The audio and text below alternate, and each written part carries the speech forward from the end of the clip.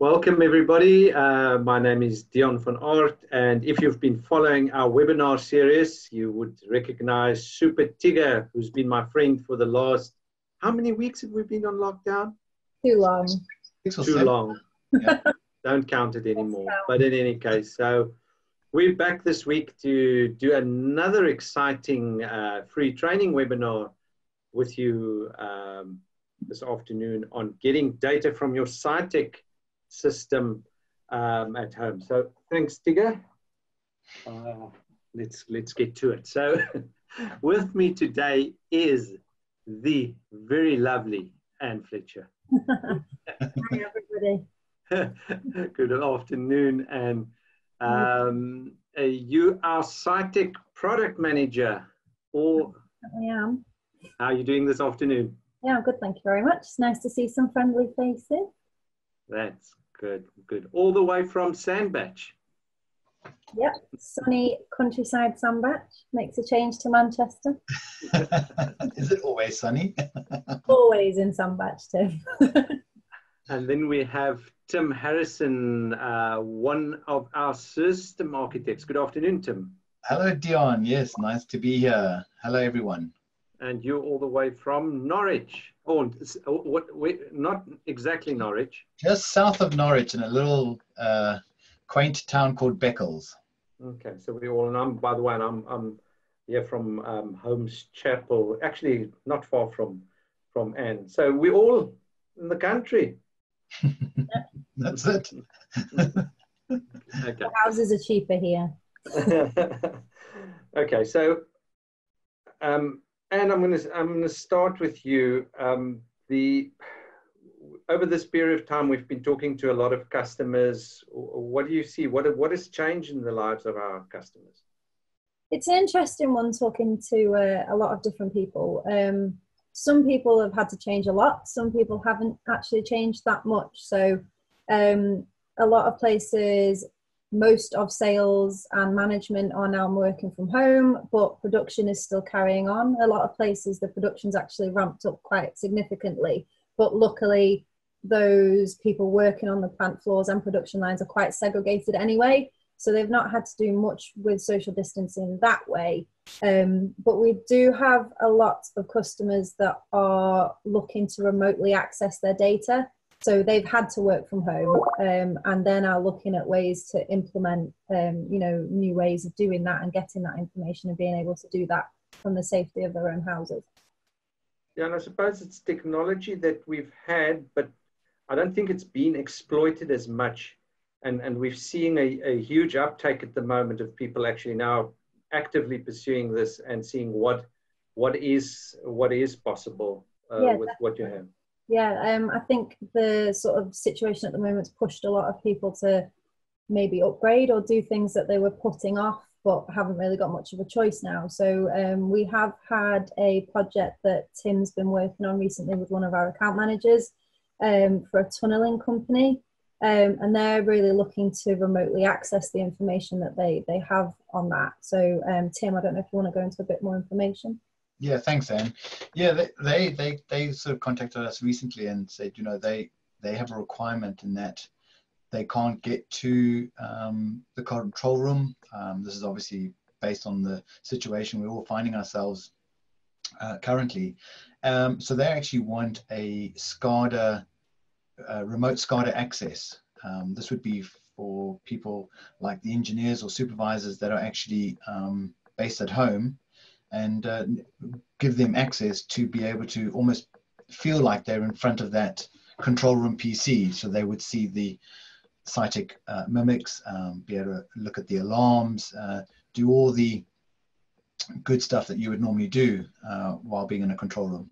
And I suppose the key thing there is to do it in a safe way. I mean, cybersecurity is most probably the biggest danger here, because the first thing that comes to mind is people just say, let's just open up a VPN into the plant, but it's most probably not the most wise thing to do.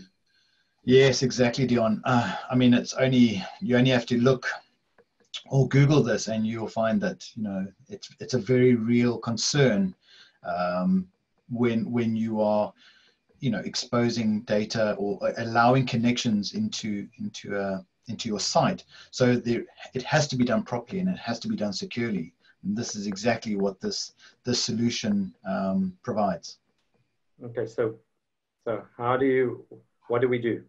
Okay, so if I can, I'm just going to share my screen with you, and we'd like to obviously talk to you a little bit about Cytec Anywhere. So hopefully you can see my screen. Yes. Great stuff. So for this customer, and for any customer who really needs to extend the reach of their control room out to remote locations, whether that be home workers or even just a team of maintenance engineers who are traveling around the country, this is what we would look at doing. So here is and I sort of emphasize the word secure. It's a secure architecture whereby, well, I'll start on the left-hand side of the screen. This is your HMI SCADA network. So this would be the network of your control room, essentially. This could be the OT network. And obviously there may be a little bit more switches and hubs between that and actually the demilitarized zone. But essentially the Cytec SCADA is running on the HMI control network. This is where we would put a remote desktop server. This would be the machine, the PC that would be running your Cytec Anywhere. And essentially it functions, its main purpose is to function as a Windows terminal server so that clients, even clients local to the network, so even those that are on the actual control network could still make use of this RDS server. Coming up to the middle of the page, we have firewalls. It's obviously very important from a secure architecture point of view to layer your network. Essentially, you're mitigating against an attack so that if someone does gain access in between two firewalls, they can't go out of that. They are contained within the firewalls. So we have a firewall between our control network and the DMZ, the demilitarized zone. This you will see we have a Cytec Anywhere secure gateway node. This machine's primary purpose is to accept HTTPS, secure socket layer communication from the other side of the DMZ, which is what we show as the business network. But this could be the internet. In fact, this would most likely be the internet on the other side of this firewall. So a business network user is not really a business network user. It's me working from home, or it's someone who's traveling around the country and is signing on to the public internet. So the connectivity would be you would open up your web browser, connect through, it would authenticate you. It's important that it knows who you are. So there's a username and password to be able to grant access, to be granted access onto this gateway PC.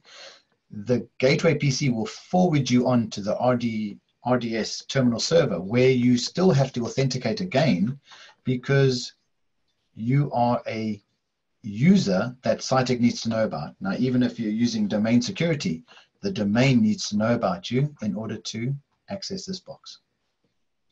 Okay, great. So on the client end, Tim, you said web browser. Is it any web browser? Do you need to install a special add-in into your web browser? So Dion, no, it's a web browser that supports HTML5. So as long as it's an HTML5 browser, which to my knowledge, most of them are. So you could be using an iPad and using Safari. You could be using Firefox, Chrome, Internet Explorer, Edge. You know, these are just a few that you can use. And worth pointing out at the moment that AVEVA have recognised that there's quite a big demand for remote access now, and they are offering Cytec Access Anywhere free of charge until the end of June. So it might be worth people having a look at that. Okay, so customers can make use of this. Just contact us, I'm assuming, and yeah, so if you either contact your account managers or myself, we can get you in contact with the right people. And before we move on, Dion, I'll just highlight, can you see we're actually only enabling a single port here, port 443, and we're only enabling a single port on this side of the firewall, 8080. So these can all be managed very safely. Right, right, okay. Brilliant, brilliant. So, I mean, we talked about needing access from the monitor and control side of things, but what about sort of managers and supervisors that need to get access to data to make decisions on, you know, are they hitting their KPIs? Are they meeting their daily quotas? How do we help customers from that perspective? Yeah, that's a good question, Anne, and that's a question that we get asked a lot as well. So these are users who just say, look, I'm not looking to access the SCADA, you know, that is for someone else. I'm now, I need to access that data because I need to sort of have some way of analyzing what is happening, what has happened, so I can make decisions there and then. So it's somebody like a supervisor or a manager that to see how's production going, or a maintenance person to see what the condition is of a machine. Exactly. Kind of yeah. Exactly. Yeah, spot on. So for that, we'll have a little talk about this webinar is about obviously the historian and sort of client options that go with that type of requirement. So at the moment, I've just kind of pulled up a very simplified architecture where I'm actually showing a Cytek SCADA machine running here, and I have a historian. This is on the sort of same network, same could be OT or even IT, but essentially this is what we call an on-premise, the AVEVA historian on-premise historian. So, so just to interrupt you, why would a historian be of interest in this kind of scenario? So the idea is, Dion, is that obviously we know that SCADA systems have been able to log data very effectively, very well for many years now. But it's about being able to view that information when you are sort of on the corporate network, or you are maybe, you know, so you're not an actual SCADA or control room user. You know, the only way that most people are able to visualize these sort of SCADA trends is if they have the SCADA software installed on their PC. So that's not what we really want to do. We want to sort of be able to have a historian that can take data from multiple sources. So I'm just showing a Cytek server here, but you could have a DCS on site and also be, you know, be sending data, or you know, various Schneider PLCs or other PLC vendors. So this historian could be the collector for the entire site.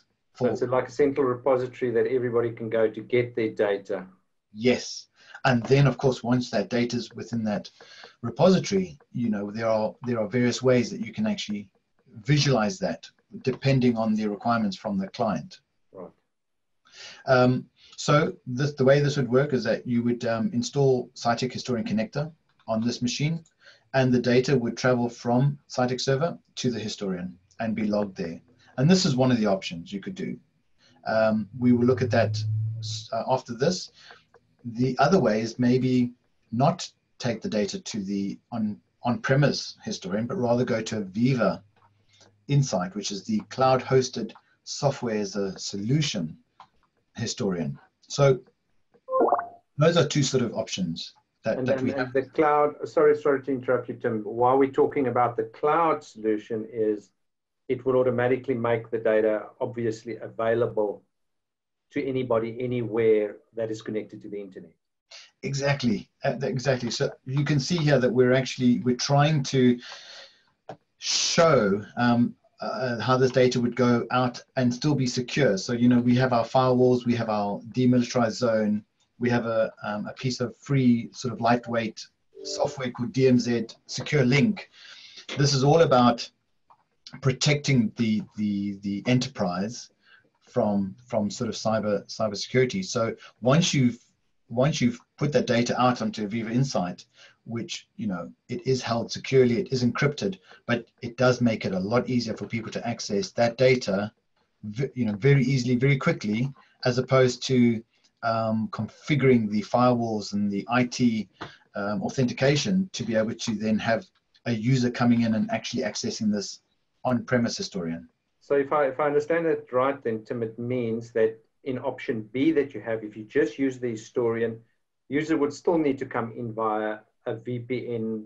They are protected in a way because you're not going directly onto your SCADA server, but you still need to make that VPN connection. With option A, if you use the Insight option, Yes.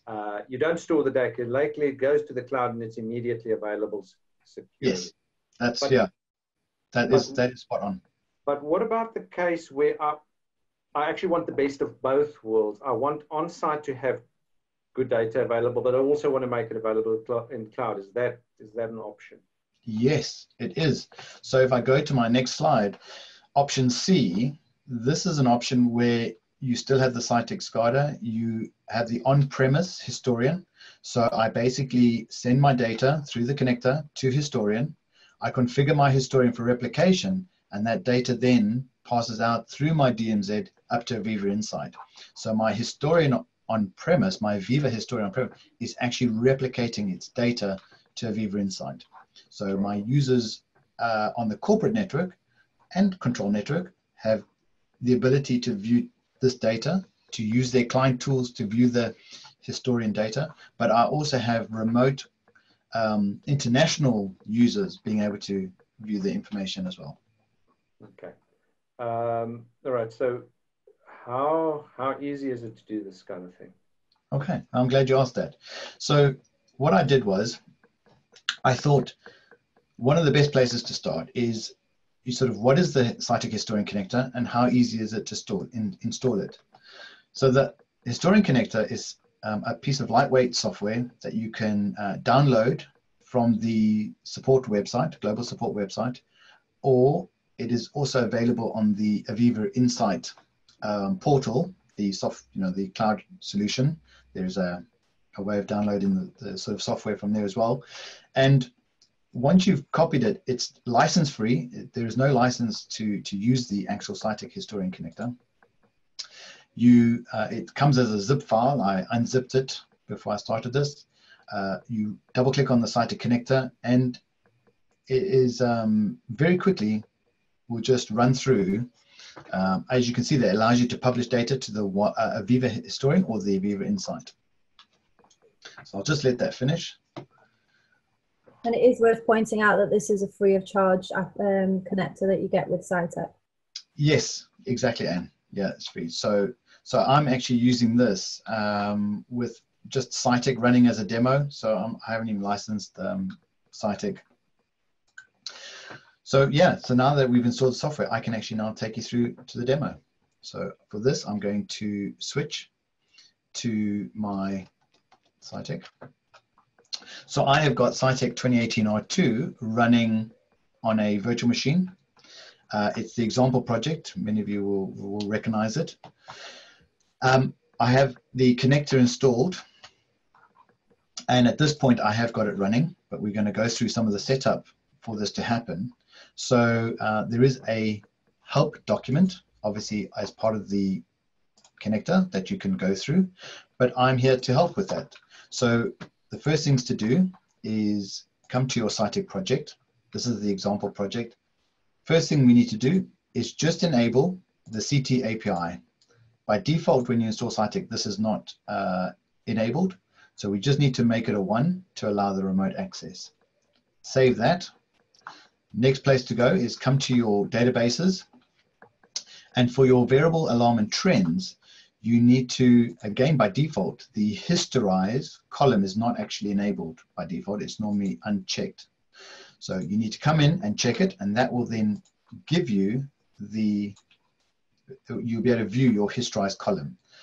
Setting this any tag, so in the example project, some are set by default, but setting any to true will flag that trend, alarm, or variable. So depending on which database you're doing this in, it will flag it to the connector to be sent to the historian. Once you've done that, you just need to have a user on the system. So I'm going to use the engineer, which is a built-in user. I'm going to use that now to show you when I set up the connector.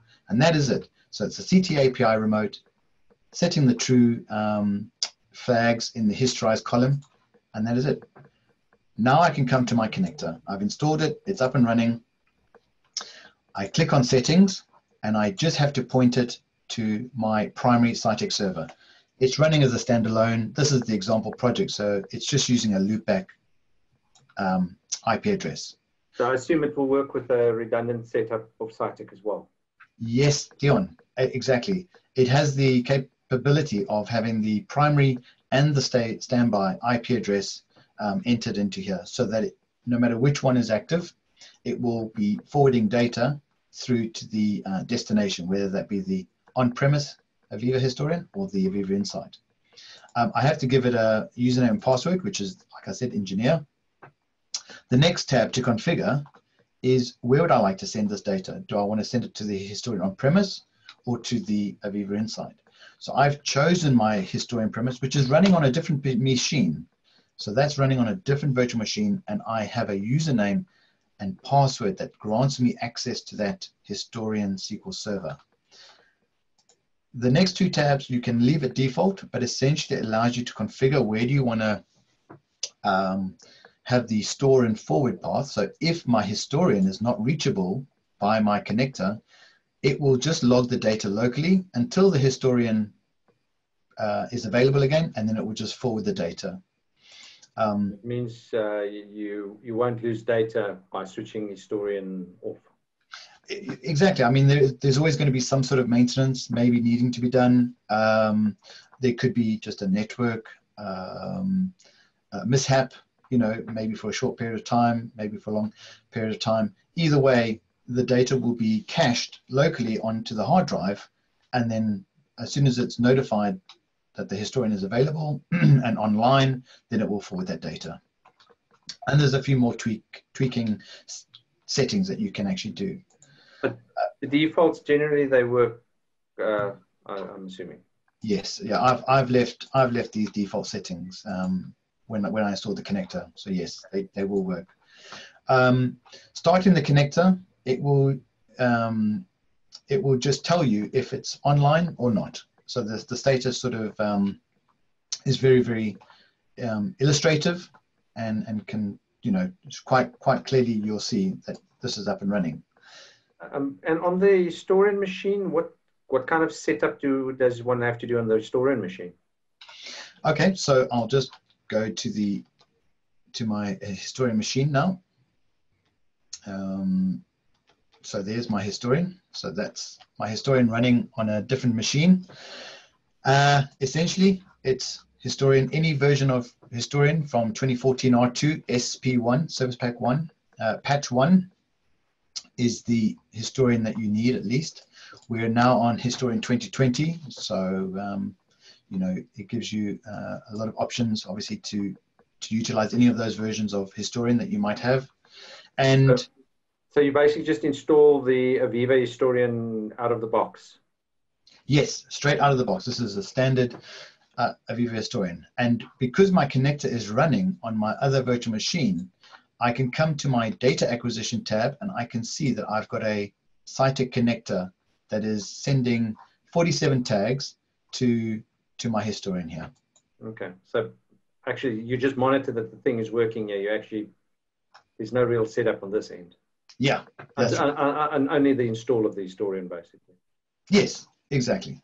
That is all that you need to do. I think I timed it when I first set it up, and I think it took me just under sort of 10 minutes, you know, just to double check that everything was as it should be with all those settings, selecting the tags for true in the Historize, and yeah, within 10 minutes, I'm logging data to the Historian very, very easily.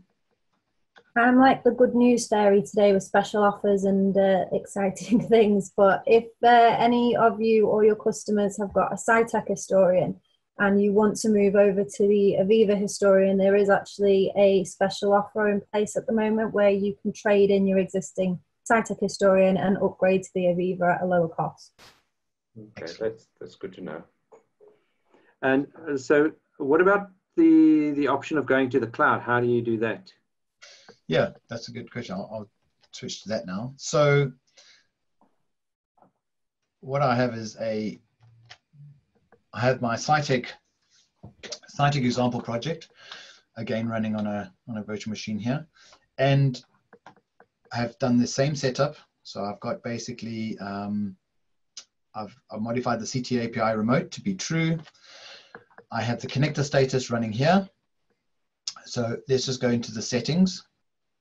Everything is the same for the Cytek SCADA, but for my destination, I've actually selected Insight Cloud. When I do this, it does check that I have a license, a Cytek license. So I'm using a demo license from AVEVA, but nevertheless, it does check for a license at this point. And then there's a button here that just says register. Register your solution, which I've now done, and actually it just required an email and a password, and I was able to register this connector with Insight, and that's all that had to change. All the other settings can be left as is. Okay, so sorry, Tim. Go ahead. I'm sure you would have needed to do something on the cloud side. Yeah. So actually, the connector allows you to register from that setting, but yes, from here. So you could actually, so the connector will register you with the cloud, and basically you're up and running.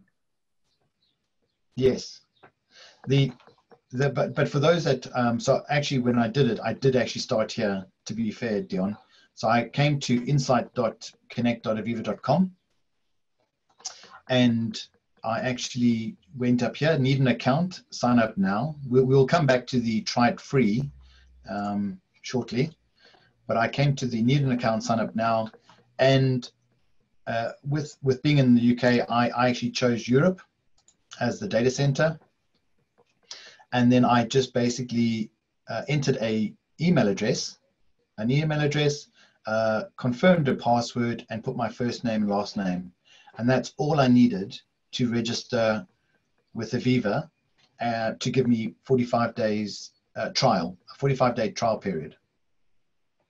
Okay. So you basically, sorry, trial means for 45 days you can use the AVEVA Insight.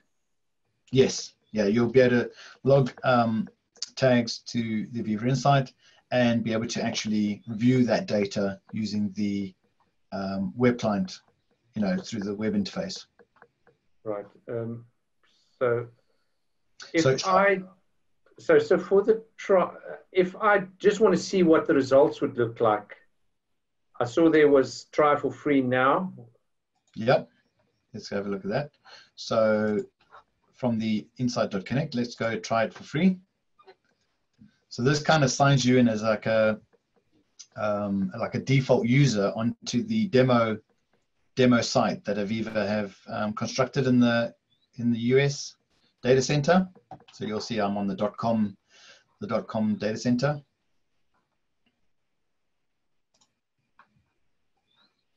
So here we go. So they've already created some saved content for the temperatures, some daily OEE calculations. There's even a news feed. That's the one really powerful part of using the AVEVA Insight solution, the cloud-hosted historian, is because it starts to learn your data, and then it can actually start to push out this news feed.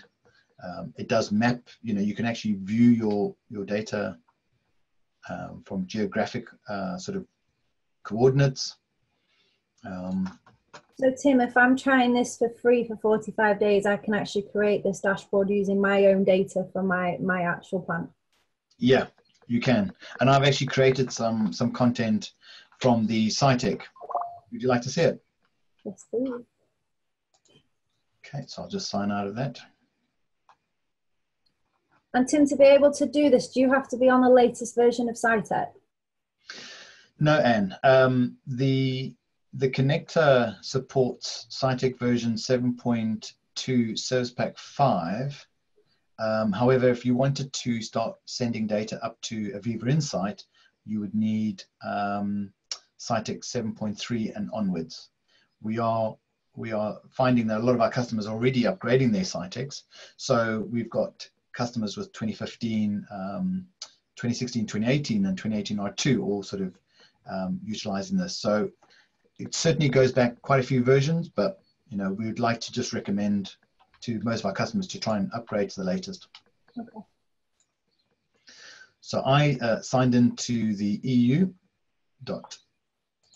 Yeah, I suppose that's also significant because with the legislation and things like that, you don't want to use the US, you want to use the EU. Yeah, that's right, Dion. I mean, there are 3 data centers, you know, America, Europe, and Australia. So Europe would be sort of where we would most likely see a lot of our customers signing up with. So I sort of got on early this morning after I set up the connector and started just to save some content from my historian. I'm also getting some news feeds coming through where it's telling me certain PVs are flatlining. I even put a comment down here and it sort of flags it up and says, oh, I restarted Cytex SCADA here. So that was my comment that I wrote in, and it's sort of giving us that sort of feed. I've got a couple of trends, so I can obviously click on that trend, have a look.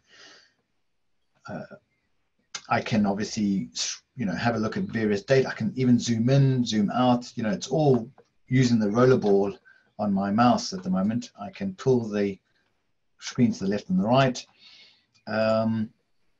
It's really, really just so intuitive. You know, I can make a comment here, sort of, you know, so what happened here, because obviously there's some flatlining going on there, and I can obviously share that comment with my team, and that will be saved now on that. So anyone viewing this trend will actually see this little annotation and go, oh, what's going on there, and click on it, and then can actually see who saved that comment and what was it about.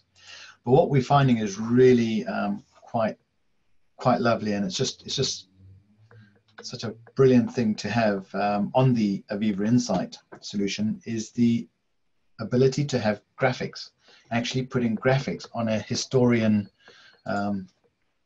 front end. It's just, you know, it's quite mind-boggling when you think about it, because we've always been used to just analyzing, you know, streams of data, but now I can actually start to look at my historical data, but on a plant. And the way I did this is obviously went into edit mode, and I had some saved graphics for something that I thought would be useful, and I was able to just drag that JPEG over here into this background image. So there is already one there, but I just dragged it in, accepted it, put it on here, and then from here you can actually add tags quite easily. So I've got 2 tags here, ACO1 and ACO2, and in fact I'll delete ACO02 for now, so I can just repeat what I did. So I've already got the level of the full milk. I now want the skim milk. This is my skim milk tag, and I just drag it onto my canvas. Once it's on there, I'll just choose to modify it.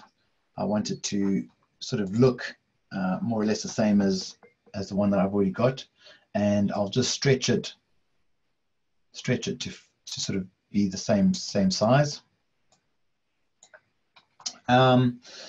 Once I'm here, I can actually click on properties, and I can say, look, let's change the color to white to match what I've done. I'd like sort of more Hive information, so I can actually see the tag as ACO2 here. Yep, I'm happy with that. I'll save that, and job done. So, you know, this is just, sorry, I should actually touch on, when you're saving your content as well, you can sort of give keywords. These keywords become searchable. So right now I can actually look for anything with the word level, and suddenly I've got 13 descriptions of what could be level, and I can actually come have a look to see if that's what I want, and I can add that tag. So I can add more tags to this graphic, and obviously place them where they need to be. So it's just so intuitive. It really is quite amazing. It's like kind of like a Google for the plant floor, where you could say, I want to know what's the level, what's the temperature of something, and that information will just come to you. You don't have to go and look in a hierarchical structure or anything like that. Yes, that's right. Because when you, I'm sure you can remember, Dion, when you were looking at historical information, you'd have to type the SCADA tag like as it was represented. Maybe you could use like an asterisk to be like a wildcard, but you had to know what you were looking for. With this, I can just type DEG, you know, and that would be the engineering units. You know, it's just makes life so much easier for certainly supervisors and management wanting to view the data. And on top of that, I can actually search for any of my keywords that I've been saving, and say, right, I'd like it, you know, to create a dashboard called Top Milk, because you will start to create more and more content, you know, as you start to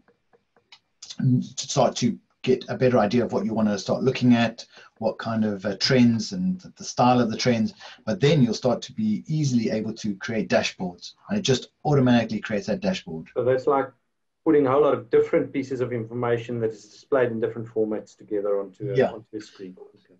Yeah, so the keywords kind of link this information. There needs to be some sort of relationship there. You know, when you put a keyword, it's like, these are tank levels. Yep, this is the packaging, or this is the so as I create more content, it's gonna help when I build this dashboard. And then of course I want to save this dashboard, and I'll save it to anyone in my solution.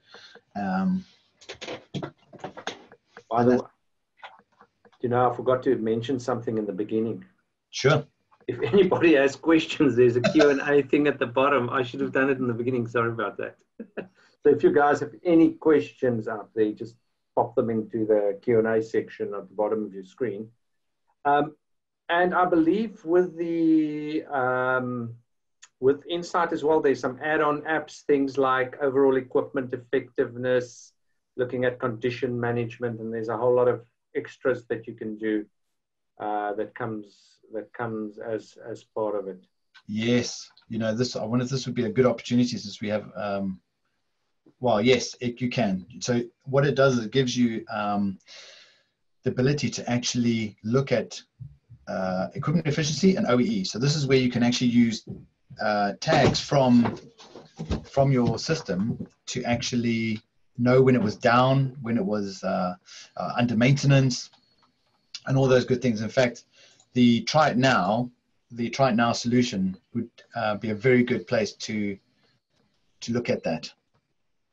Okay, that's got it already set up. So anybody out there who wants to see what this looks like, they can just go to that Try It Now and see the typical user experience. It's just some dummy data. Yeah, absolutely, Don. Do we have any questions at the moment, by the way? No, there's no questions. Okay. Well, with that, I'll just sort of go to the. So this is the try it free. I'll just go to equipment efficiency.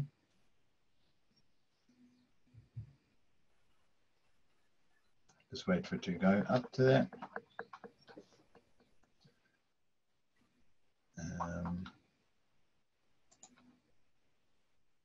I think. Here we go. It was the one above it, I think. Oh yes. Sorry, I clicked on OE efficiency, didn't I? Yeah. So I'll just, well, now we were going to come here anyway, so I'll just quickly. Yeah, it's fine. The OE efficiency. So here we go. So all locations. It also tells you mean time to repair, mean time between failure. And reasons for downtime, I see. Top down. Downtime, occurrences, availability of your equipment. Yep. And then of course, like we were going to already, we're going to go to equipment efficiency here. And this is where you see your sort of equipment states, how long they've been in downtime or running for. You can actually split the events. You can actually, if you know that something wasn't quite running when it shows that it was, you can actually split the event. you know, yeah, you can do it. You can sort of merge these two events, split them. Okay. Like you say, does a lot of stuff. Yeah, KPIs, top 5 reasons. Really interesting. So once again, the access with this is just normal web browser, no add-ins. You just connect to the cloud and to the internet, and there you go. Yeah, it's as simple as that. Really is. Nothing to install on your computer from a remote user for data analyzing. Okay, thank you very much, Tim. Thank you very much for that. Oh, there we're back on. I'm in the middle. Am I on everybody's screen? Depends on your screen size, but you guys are sitting above and below me at the moment. I don't know why. But in any case, thanks, Tim. Brilliant a bit of training there for us. Thanks for joining us. And Anne, thank you very much for joining us this afternoon. And for everybody else who joined us, we hope you have a nice rest this long weekend. Nearly didn't get the words out right there. But thanks very much for joining us. As Anne said, if you need any more information from us, we're still all working. Just contact your local account manager and we'll get in contact with you. Thanks and have a great afternoon. Bye-bye. Cheers, everyone. Take care. Bye now.